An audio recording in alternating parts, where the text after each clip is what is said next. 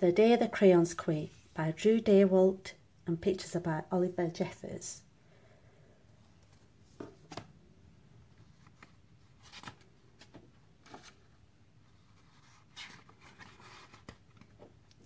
One day in class, Duncan went to take out his crayons and found a stack of letters with his name on them.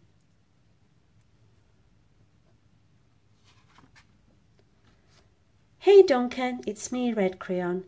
We need to talk. You make me work harder than any of your other crayons. All year long I wear myself out colouring fire engines, apples, strawberries and everything else that's red. I even work on holidays. I have to colour all the Santas at Christmas and all the hearts on Valentine's Day. I need a rest. Your overworked friend, Red Crayon."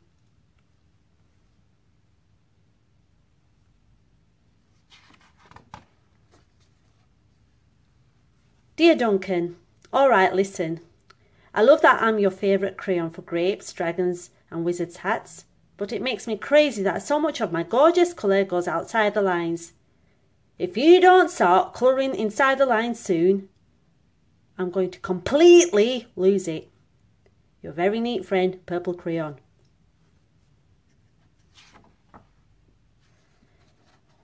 Dear Duncan, I'm tired of being called light brown or dark tan, because I am neither.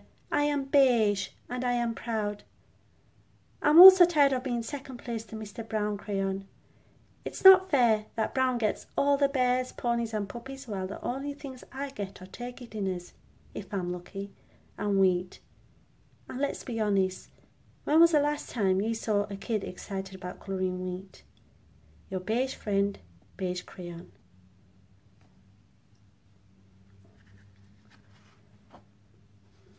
Duncan, grey crayon here, you're killing me. I know you love elephants, and I know that elephants are grey, but that's a lot of space to colour in all by myself. And don't even get me started on your rhinos, hippos and humpback whales. You know how tired I am after handling one of those things. Such big animals. Baby penguins are grey, you know. So are very tiny rocks, pebbles. How about one of them once in a while, to give me a break?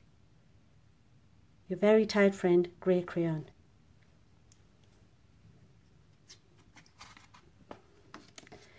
Dear Duncan, you colour with me, but why?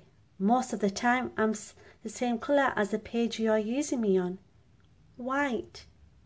If I didn't have a black outline, you wouldn't even know I was there.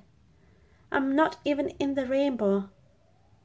I'm only used to colour snow or to fill in empty space between other things, and it leaves me feeling, well, empty. We need to talk.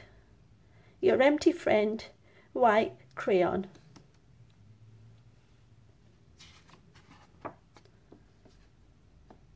Hi Duncan.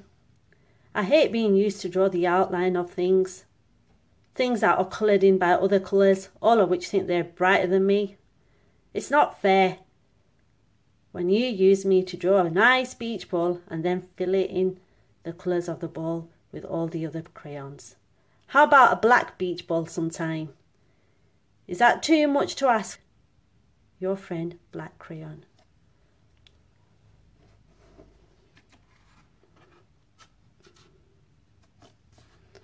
Dear Duncan, as Green Crayon I am writing for 2 reasons.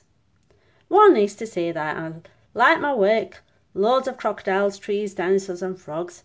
I have no problems and wish to congratulate you on a very successful colouring things green career so far. The second reason I write is for my friends, Yellow Crayon and Orange Crayon, who are no longer speaking to each other. Both crayons feel they should be the colour of the sun. Please settle this soon, because they're driving the rest of us crazy. Your happy friend, Green Crayon.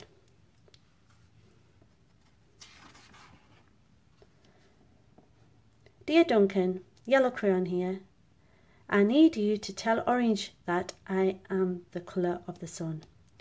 I would tell him, but we are no longer speaking. and I can prove I'm the colour of the sun too. Last Tuesday you used me to colour in the sun in your Happy Farm colouring book. In case you've forgotten, it's on page 7. You can't miss me. I'm shining down brilliantly on a field of yellow corn, your pal and the true colour of the sun, yellow crayon.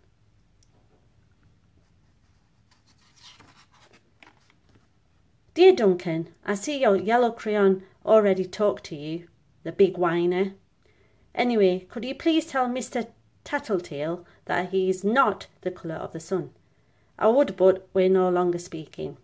We both know I am clearly the colour of the sun, because on Thursday you used me to colour the sun on both the Monkey Island and the Meet the Zookeeper pages in your Day at the Zoo colouring book.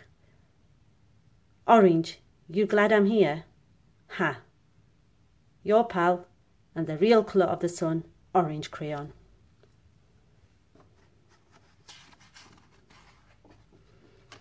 Dear Duncan, it has been great being your favourite colour this past year, and the year before, and the year before that. I have really enjoyed those oceans, lakes, rivers, raindrops, rain clouds and clear skies. But the bad news is that I am so short and stubby I can't even see over the railing in the crayon box anymore. I need a break. Your very stubby friend, Blue Crayon.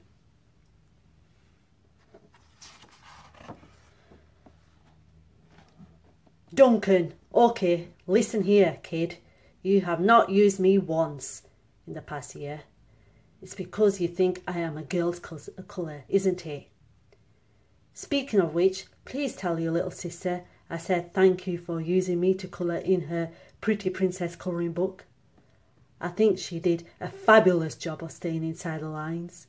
Now, back to us.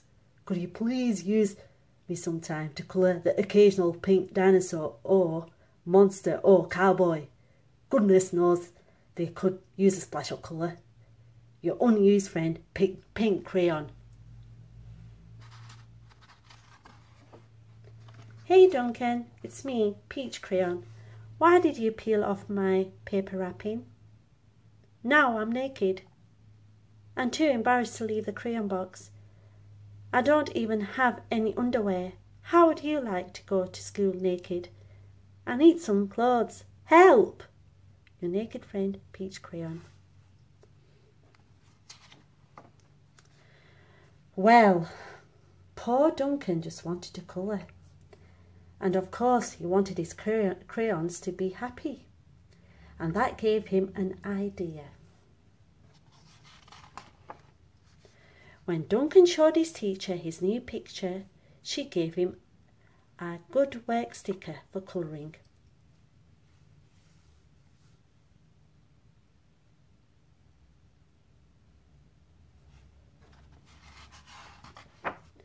And a gold star for creativity.